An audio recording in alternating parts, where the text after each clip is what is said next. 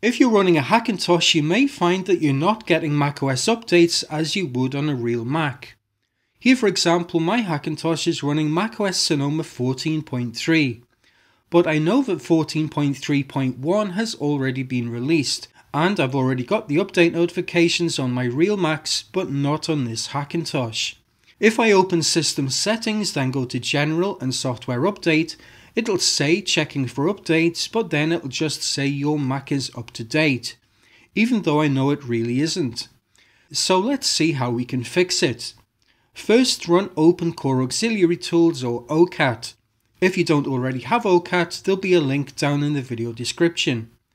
When OCAT runs, click the icon at the top labelled Mount ESP, then select your boot drive in the list and click Mount and open config.plist. Then type your password and click OK. When your plist loads, click on Kernel on the left. Now make sure that you have the restrict events kex listed. It should be here in your config and in your kex folder. If you don't already have this kext, there'll be a link to the GitHub page down below. Download the kext from GitHub, unzip it and drop it into the EFI OC kexts folder of your EFI partition. It should then be picked up by OCAT and automatically added to your config.plist. With that kext installed, click on NVRAM on the left.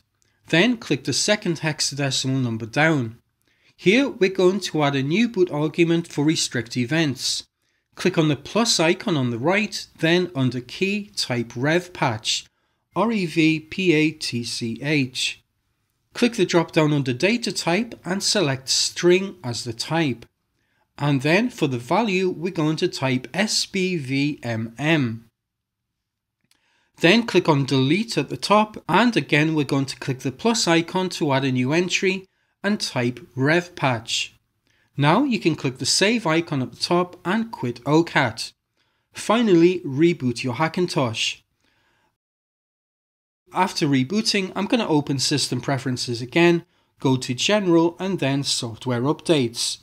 Now it immediately finds the 14.3.1 update and I can begin downloading it by clicking Update Now. If you're wondering what that new boot argument does, according to the restrict events documentation, revpatch equals SBVMM forces the VMM secure boot model, allowing OTA updates for unsupported models on macOS 11.3 or newer.